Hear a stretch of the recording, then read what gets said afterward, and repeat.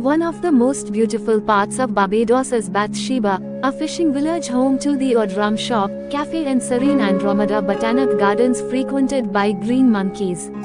Stroll around the serene six-acre grounds, then head to Bathsheba Beach for a laid-back lunch at one of the quaint eateries.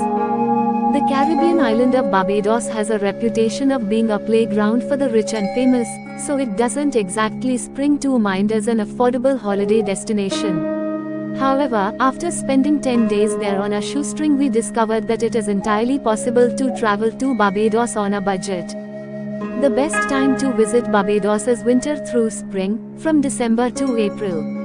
Barbados is generally warm and sunny, enjoying 3,000 hours of sunshine annually, with relatively mild temperatures.